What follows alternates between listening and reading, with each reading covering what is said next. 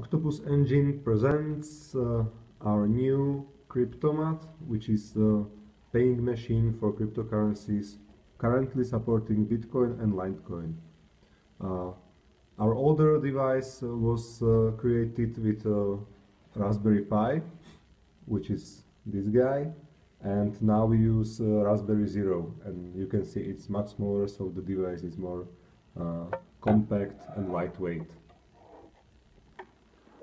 So customer approaches our terminal and he can choose from the menu. Let's say he chooses product A, and the device will look for the exchange rate of Litecoin and Bitcoin online. Now the customer will choose which cryptocurrency is he going to pay with. Currently you can choose between Bitcoin and Litecoin.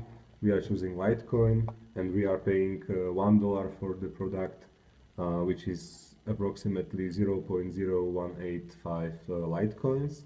The device will generate QR code, and the customer will just pay with his mobile wallet.